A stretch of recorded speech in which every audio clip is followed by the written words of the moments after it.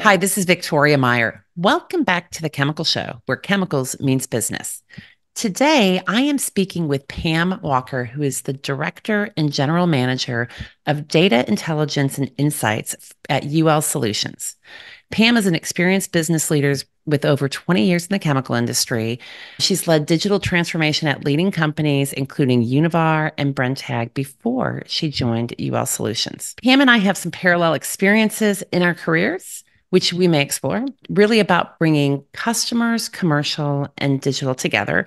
And Pam was one of our panelists at the 2023 The Chemical Summit. So she got an opportunity to talk a little bit about digital then, and we are going to be diving deeper into that today. So Pam, welcome to the Chemical Show. Thank you. And thank you so much for having me. I'm excited to talk with you today. I'm really happy to have you here. Pam, what's your origin story? How did you even get interested in chemicals? And really, you were an early adopter of digital solutions. So how did that come about?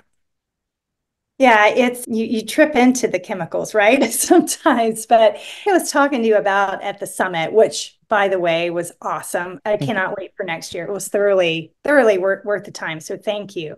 I started my journey in, believe it or not, 1994 in chemical distribution. And like we were talking about at the summit, it was about 1999 when I went to a startup. In 1999 was like the first chemical digital boom, if you will. Uh, Yes.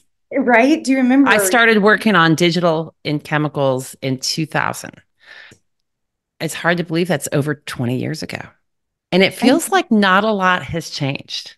Here's what's funny. No, it's not because in 99, you had all these companies pop up and I went to work for what was an e-commerce company. And obviously that was too early for that. And it went Yeah. belly up with the hundreds of other companies promising digitization of the chemical industry.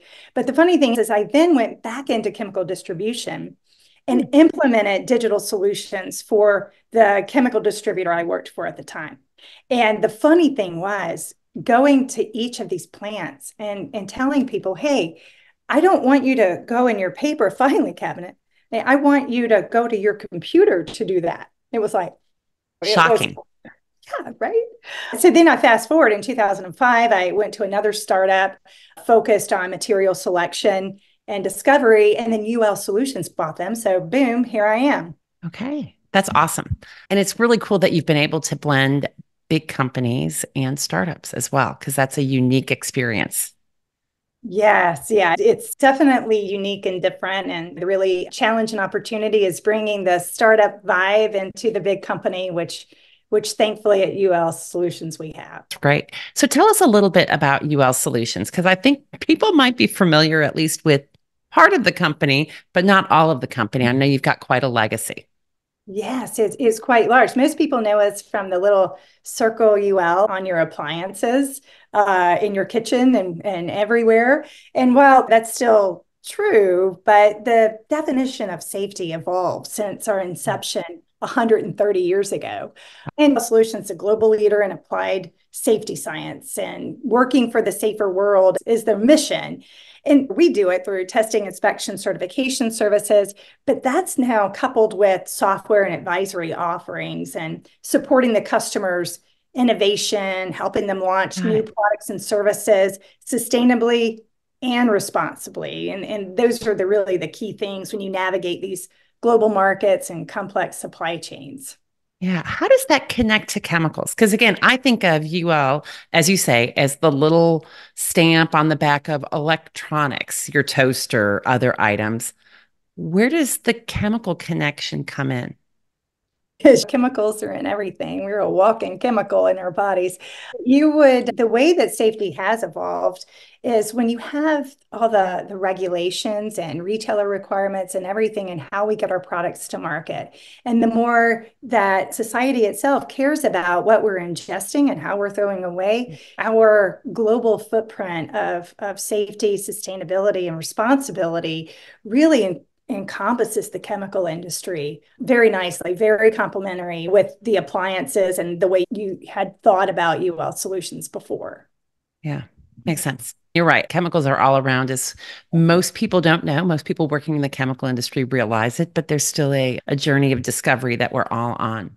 So, it- speaking about the journey of discovery, we're in the decade of digitization and AI, right? With tremendous growth and investment. You cannot turn on the news, look at your phones, turn on your computer without hearing something about digitization and AI. And yet, we really still have a very long way to go, particularly when we think about chemicals and materials companies. So, what's the biggest unmet need that you see currently in this space of digitization? Wow, that's a big question. And when I think about it myself, I'm going to chunk it out into three really big things. When we talk about digitization, I don't think that people really understand. Like, is it a tactic for me? Is it a strategy for me? And at the end of the day, it's one of the three biggest is really being able for a chemical company to associate a KPI to their digitization strategy. Huh. Because I know it's I shocking. I wouldn't mean, think about that, but okay. it sounds elementary, but we have to start there. And most Mm, people start with wanting to check the box of a digital strategy. But if we start with the end in mind of the problem that we're trying to solve and get the KPI, then that digitization strategy is going to get legs. got it. The second thing that we're facing is the unmet need for the right kind of data. We talk to both all sides, right? We talk to the product manufacturers, the suppliers of raw materials, the distributors, no matter who you talk to, the need for sustainability and certification data has been absent from many digital solutions. Mm, And you've got to have this to develop products faster, to avoid reformulation. And those things affect your bottom line, which take me up to my first thing is you need a KPI, right? So right. that all goes. And then the third unmet need is really being able to take the formulation and certification and regulatory info and really put it into your Mm, workflow. And there's a whole lot of data points. And like where we sit with UL Solutions, we see it all because we have data that's like the prospector search engine for material data, then the regulatory data, then the certification data, the carbon footprint data, corporate level ESG data. We have a ton of robust information, and all these things married together really helps to meet the unmet needs for companies to yeah. develop those safer, sustainable products and associate that ROI. So it's Right. been interesting. I don't want to say interesting, but it's a different perspective on it. And it sounds so elementary, but when we're running so fast in the chemical industry to chase a shiny coin, if we just hang Mm. on a minute and really say what problem we're trying to solve, it's amazing how much things can get done. And so I think that ties into this whole aspect of what's really holding companies and leaders back from embracing digital, from making those investments. Because certainly when I talk to companies, a lot of them are not making digital investments. Certainly the biggest ones are, or they're making components of investments, but a lot of leaders are having a really hard time embracing digital for their business. So we've all embraced it in our personal lives. Maybe there's a few holdouts, but most of us embrace it in our personal lives. But what's really holding companies back from going digital?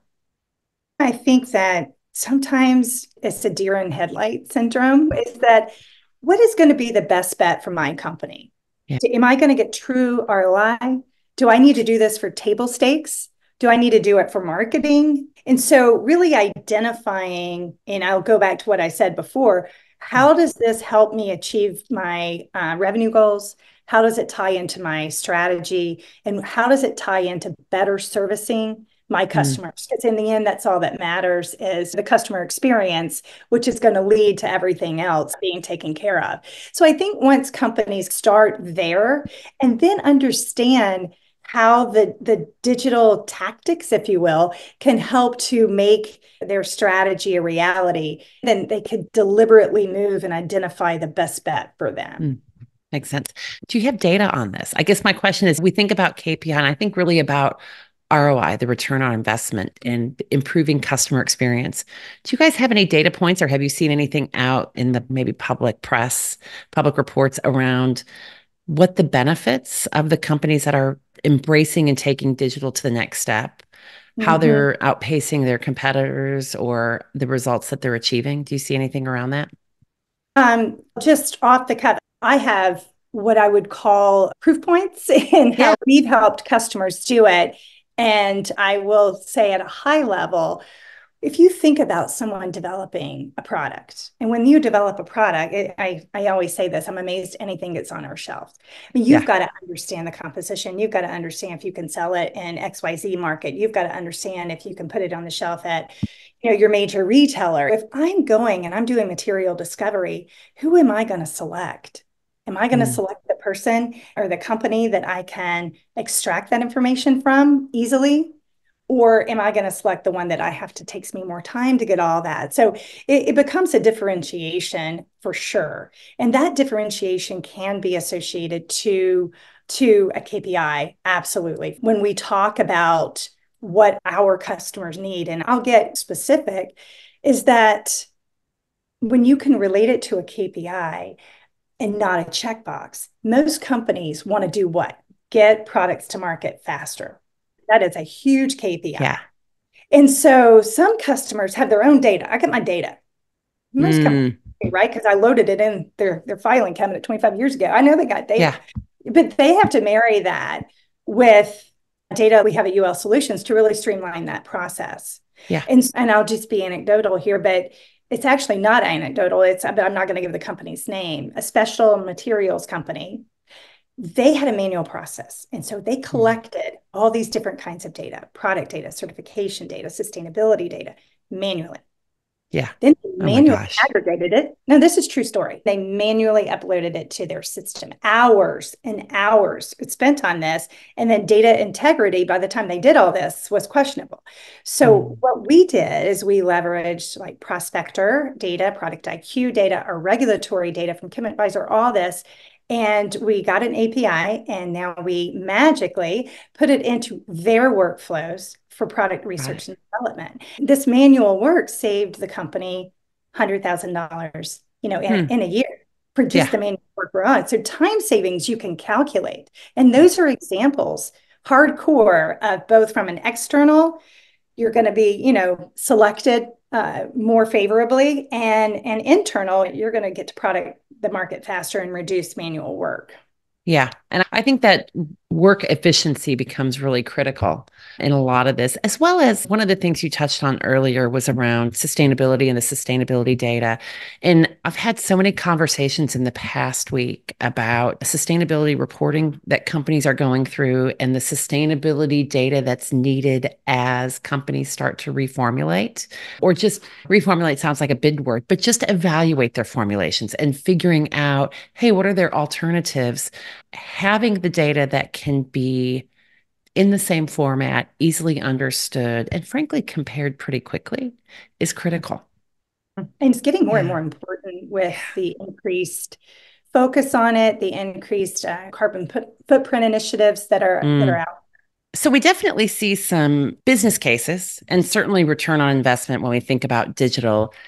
There's a lot of options and it's certainly a big investment. I think one of the big things and one of maybe the big challenges is the changed business processes and behaviors that are required. Because we could put the best system in place. We all know this, it's been done over and over and over again, probably in the chemical industry, whether it be starting with Lotus Notes and then, well, Lotus Notes doesn't work and we're moving on to something else. And maybe it didn't work, but also maybe it's just that the people weren't using it very effectively. So you can put any system you want in place, but if the people, and whether it be employees, customers, other business partners, aren't embracing and changing their ways of working, utilizing these digital processes, then the investment feels like you're not getting that return.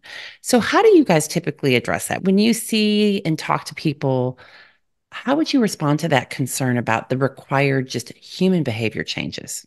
Change management is real, right? And the human behaviors are both internal and Mm, external from your suppliers and your customers. And the first thing where we start is This is a lot of investment in dollars and an effort, some time to resources to implement digital strategies. So you first need to make sure you pick the right partner. And there's so many, as we said before, it's like 1999 all over again.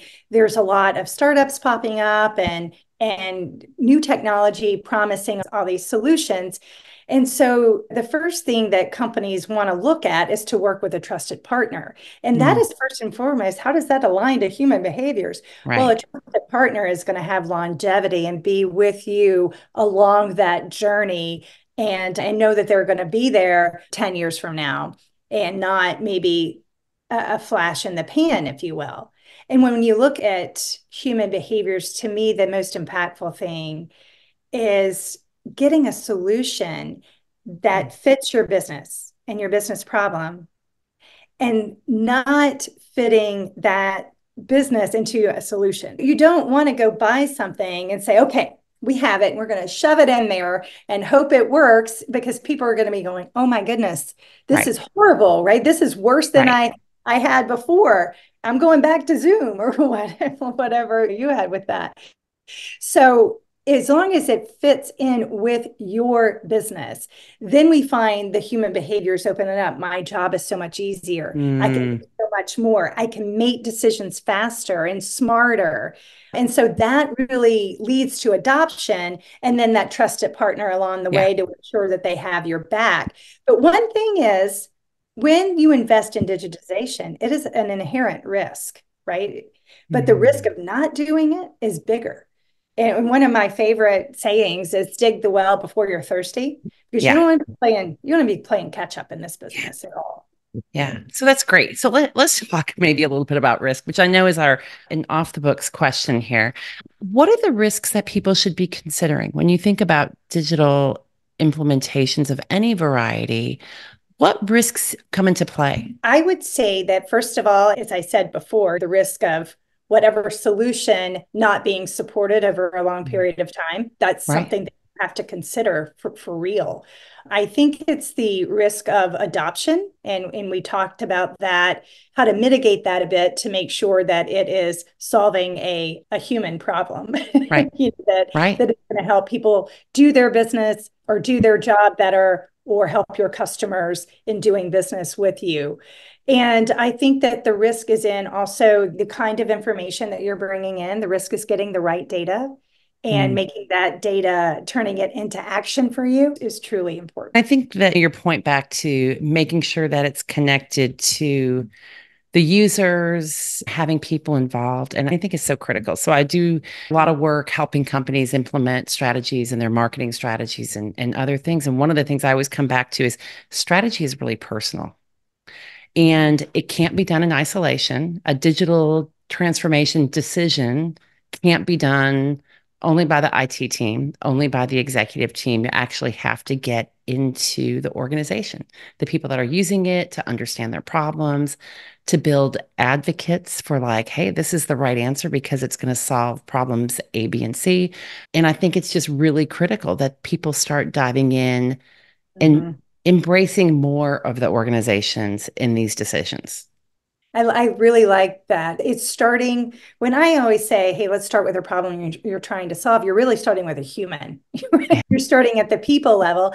And of course, digitization is a board level initiative with no Mm, doubt. But the board, the C suite, and all the way down really wants to ensure that the customers are taken care of and the revenue is right. not behind it. Right. So we started out talking a little bit about digital strategies and the factors that companies needed to consider in their digital strategy. A recent study by Deloitte, I just saw this from them recently, said that investments in digital were down in 2023. And yet we know that, frankly, 2024 and beyond, we need to be investing. There's no doubt that across the industry, we need a solid digital platform or set of platforms and tools. But back to this idea of strategy, from in your experience, what percentage of chemical companies actually do have a digital strategy that's tied to ROI and tied to KPIs and that they're able to execute upon? Some companies are undertaking quite robust data Yeah. harmonization projects, right? And building cross-functional use that we work with today. And this is definitely a digital strategy. However, some businesses are now building the business case of, hey, we have all this data. What are we going to do with it? So they're not Yeah. all the way there. And Yeah. others have a clear strategy of just single business use case. And we see this in our chemical performance and certification management products. So I just want to get my data out there. I want a Mm. single place to put my product data, and I want it across all digital real estates. And that's all I want to do. So I guess Yeah. that's a digital strategy. So a lot of companies, I think the majority are exploring it, but Right. maybe a smaller percent are in execution mode and nailing Hmm. it. Is that, Wow. I think that Yeah. same article though, Victoria, I think it said, if I'm thinking about the same one, it said 94% of executives said that AI will be critical in the next 5 years and Right. really around R&D and gaining insights and tracking. And one of the interesting things that they inferred, or they maybe said absolute in that article, is that the challenge is the quality of the data. Because if the Absolutely. quality of the data is bad, then it just breaks the whole thing. And that's where Yeah. we go to the trusted partner is imperative, because if you don't have data quality, you're up a creek. It goes back to the original garbage in, garbage out, right? If Yeah, yeah, you've yeah. got to have clean, good, solid data to use. And then back to your point, and I think I've heard a lot of these stories, but certainly came up when we were at the chemical summit together, that the amount of data that's in maybe unusable formats is the wrong way to say it, but it's sitting in lab books. So there's all kinds of data sitting in lab books, sitting in somebody's computer in a file that's not easily accessible and usable, et cetera. And so there is frankly, a huge opportunity to figure out how to digitize that data and also a gap, right? And I think about how powerful we will be when we can actually harness all the data we've got. That, oh yeah, there were insights that we had 10 years ago. We just didn't know they were there because somebody was holding on to them just because there was Yeah. no way to share it effectively. In bringing products to market, this data is crucial, right? And Yeah. when we do our chemical data management projects and our sustainability dashboards, we have to go into companies and get that aggregated. And then the Right. light bulbs start going Right. off. Oh my goodness, I didn't realize. And sometimes folks didn't realize that their company in another location was doing X, Y, and Z. So you really get a light bulb on it. But one thing that when you talk, it triggered a thought for me is that if you had to ask me the number one roadblock to digitization, it may be Excel. And it's funny because Excel, Why? I love Excel, by the way, but listen, I have a spreadsheet for everything, but Excel is still saved on, even if it's in SharePoint, yeah. you can't extract a decision from that data. Mm. Yeah, And that's a so, great nope, point. my data is digital, it's in Excel. Excel is not going to have a direct feed for regulatory information Right. or retailer requirements Right. or any of the important things. It's not going to tell you your ESG profile. You have to take that data from Excel. And good news, it's already in your computer and you have to integrate it into software stuff. You say that, and it brings up to me, I use Microsoft, I use Google, and Microsoft wants me to save everything in OneDrive. And if I do, I can't freaking find it. Like I'm searching everywhere. And then I have to open Word back up or Excel back up again. Like, where Yeah. exactly did you save this? Because I can't find it. And yeah, I guess Totally. that's the good news is that bigger companies usually have better protocols around this. When you're an entrepreneur with a small business, you're fending for yourself. Although the reality is, many chemical companies really have just a handful of employees, less than 20, less than 100 employees, and they don't necessarily have the standardization of business practices to harmonize that data. Yes, and it will still, that means it's sometimes simpler, Okay. candidly, Yeah. right? It's less moving parts, it's less human behavior, and it's a very clear cut, what they're going to get out of it. So I Yeah. think that if you had to look at maybe how to start or which platform to pick or what factors, if you had to look at that through the lens, it's not a one size fits all because you do No. have different size of companies that have different needs. And so, what is your company's situation, your objectives, and your strategies? So that's what needs to be considered. When our customers choose UL solutions, they choose UL mainly from the vendor with a proven track record, right? We've been around 130 years, pretty long Yeah. time. Chances of us going to 131 are huge. So yeah, I joke, but we're a trusted vendor, and the ability to like collect and aggregate and analyze across from employee to ESG to product to supplier is hugely important for our customers. And access to those evolving regulations and sustainability and matching that with a raw material to actually design a product hugely important. Yeah. And so, but it may not be important to all, but it's Yeah. important to most. And really to differentiate your company based on your digitization strategy, that's important. But you have to look Mm. at what your company is trying to achieve and then match what you do from there. Makes sense. Pam, this has been really good. And I know we could keep talking for a very long time about all things digital. We're still here at the beginning of 2024.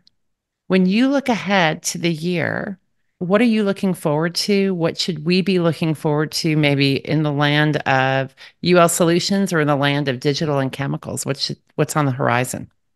What's on the horizon is, I think, full speed ahead. And what I mean by that is that there are all kinds of technologies popping up in the Mm, market. And whether you are doubling down on AI, and I use it in quotes because people use AI for pretty much any sentence. And whether you're using that or you're using data aggregation or funneling it into your workflows, I think 2024 is going to be extremely exciting from an adoption standpoint mm, and extremely exciting for us to really come together in a way of the industry to offer transparency needed in the market today to bring these compliant and sustainable products to the world. And yeah. it's really crucial. And the first step in doing that, and what I'm most excited about, is working with companies to really take the problem that they're trying to solve and strategically tying it to that KPI and business case, and then marrying it with a solution that's right for them. Love it. Love it. So full steam ahead, and we'll see how the year progresses. Pam, thank you so much for joining us today on the Chemical Show. Thank you. Really enjoy it. I've enjoyed it as well. And thanks everyone for listening. Keep listening, keep following, keep sharing, and we'll talk again soon.